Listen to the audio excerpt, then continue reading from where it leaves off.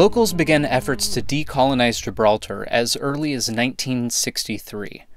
But during the 1980s, the United Kingdom's ambivalence towards the people of the Rock taught them that neither Spain nor the United Kingdom will consistently act in Gibraltar's best interests.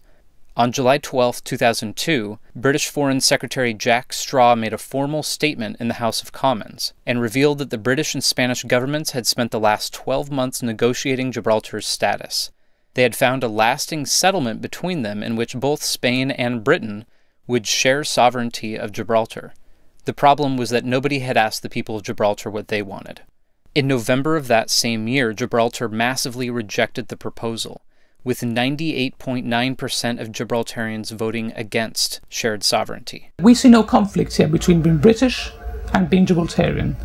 Like I said earlier, in the same way as an Englishman is English but is also British, or a Welshman is Welsh but is also British. We see no conflict between being Gibraltarian and being British. What we do want is to be firmly and finally decolonized. In other words, we want the status of the territory to be resolved. And the only way in which it can be resolved in this day and age is by the people of the territory deciding freely and democratically whatever it is that they want. We've got a problem with independence, which is not the problem identified by the United Kingdom, which is the Treaty of Utrecht of 1713. For us, the problem is the Treaty of Rome of 1954, which creates the common market, now known as the European Union. Because we are the only colony that actually joined the European Union with the United Kingdom. But as a British colony, if we cease to have the United Kingdom handling our foreign affairs, we automatically cease to be members of the European Union under that particular clause in the treaty. If that were to happen, we would then have to reapply for entry, and Spain, who is already a member, would be able to veto our entry because it requires unanimity. So therefore it's an option we don't particularly want to test. And they've been vetoing everything. They've vetoed everything else. There are three traditional ways in which a colony can get off the list and become decolonized. You need to have the maximum level of self-government, and then you can either choose independence, which is what most colonies did. You can choose free association, and then the third one is integration, whereby a colony can choose to integrate and become part of the mother country. So we could choose to become part of the United Kingdom. The United Nations' three options for decolonization had been effective in many cases, but Gibraltar gradually learned that their situation was unique. The first of three unavailable options for Gibraltar is independence.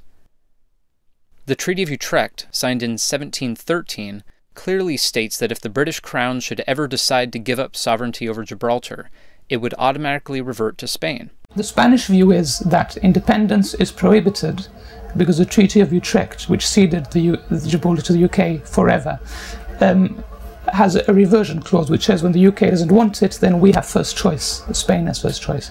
The UK and Spain use that to deny us independence. We don't accept that it's valid. I mean, the people of the Parliament of Gibraltar don't accept that it's valid. Integration doesn't seem to be an option for Gibraltarians either. The last thing the majority wants to do is give in to Spain, and the United Kingdom doesn't appear to have interest in fully integrating Gibraltar. You see, if we don't want to be a part of Spain, then people must be consistent in their beliefs, you know?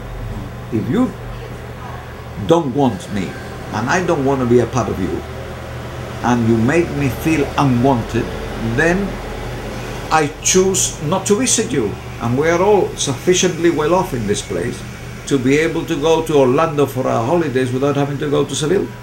We have lived here for 300 years. Spain has a territorial claim on our homeland. They're saying it belongs to them. We're saying it doesn't belong to them, it belongs to us. We're the people who live here, and we have been for 300 years. Our historical evolution has been separate and distinct to that of Spain. Our evolution, our way of life, our political development, our social development, our cultural development was separate and distinct to that of Spain. I mean, they had the Civil War, for example. We had World War II. They didn't take part in World War II. But this goes back 300 years. It's 300 years of a separate history and a separate tradition. And it has to be understood in that way. The UK doesn't come into the equation quite as much as Spain does, because at the end of the day, I think we all know, and those of us that don't should know by now, that the UK would quite happily be shot at us. Gibraltar is little more than an irritant for the UK. I mean, Anglo-Spanish relations are a huge world, far more important than 30,000 people on a lump of rock. and we are getting in the way of what could be smoother relations between the UK and Spain. The UK has let Gibraltar down on many occasions politically. We have been dealt blow after blow by successive British political blows by successive British governments, and that sort of begins to detach you from the sense of allegiance. A lot of people now, in Llanitos will sort of say, well, yo no quiero nada con los ingleses, which is, I want nothing to do with the British. And it's becoming a more common refrain nowadays in Gibraltar, whereas before to say that would have been tantamount to treachery in Gibraltar. But nowadays people say, hang on, they're giving us as many, political blows as the Spanish side are, who's our friend here, Free association, the third option, is also unappealing to Gibraltar, given Spain and Britain's inconsistent behavior towards the Rock. Free association, or a form of free association, a status which involves retaining our links with the United Kingdom, which involves retaining our position within the European Union, but which is decolonized, and whereby we would cease to be a non-self-governing territory, which is what we are, and where we are ranked in legal terms, we are a non-self-governing territory. The only problem with free association, as I see it, is that free association is a breakable relationship which can be broken by either party. So if the UK feel under political pressure from Spain, the EU or whoever to break that relationship, then they can do it overnight. Given their strained relationships with both Britain and Spain, it was evident that none of these three routes would be favorable for Gibraltar. In 1971, there was a subsequent decision of the UN which recognized that there were territories that might have difficulty in fitting into any of those three modules. The UN came up with what is known as a fourth option, and that allows for a colony to be decolonized through a tailor-made status. In other words, we choose freely and democratically a tailor-made solution to our particular circumstances, because they thought the territories that were left were too small to be straitjacketed into independence, integration or free association. So basically most people here are going for this fourth option, which involves a tailor-made solution to the Gibraltar question, freely and democratically chosen by the people of the territory. And therefore the 1971 change, which has never been used by anybody, has been the one that we think is where the future of Gibraltar lies. The fourth option allows you to find a tailor-made solution, even if it is a free association solution, maybe whereby you cannot disassociate yourself, or whereby you can find a tailor-made status within the parameters of Gibraltar. All these different factors that are important to us, but we run the show, as it were, completely. In 2006, after 7 years of negotiation with the United Kingdom, Gibraltar published a new constitution as an act of self-determination, which declared them to finally be decolonized. On the next Gibraltar National Day, 30,000 balloons were released into the air, symbolically representing independence for each inhabitant of the Rock.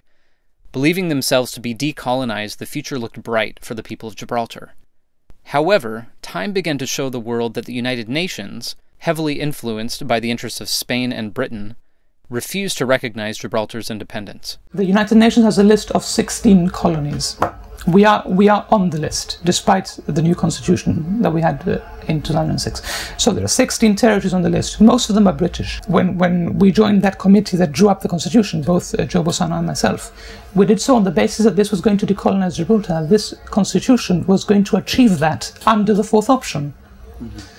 And all the members, including the government members, signed up to it on that basis. In the course of negotiating that document with the United Kingdom, there were certain things that were watered down, or where wording was changed and it became rather ambivalent, which before had been rather precise wording. And obviously the UN is also very heavily influenced by the UK and by Spain, this Committee of 24. And really they tend to look after the interests of the claimant powers, or the colonial power, rather than the interests of the colonial people, which is what the mandate is. We drew up a constitution, we submitted it to the UK entered into negotiations. This took from 1999 until 2006. It took years, it should never have taken so long. And when it was finally agreed in 2006, the UK recognised our referendum to approve it as an act of self-determination. What wasn't very clear is what the consequences of that were going to be, and whether we were now going to be removed from the list of colonies, and whether our status in international law was going to change. But what seems to have emerged is that our status, our international status, is the same now as it was before.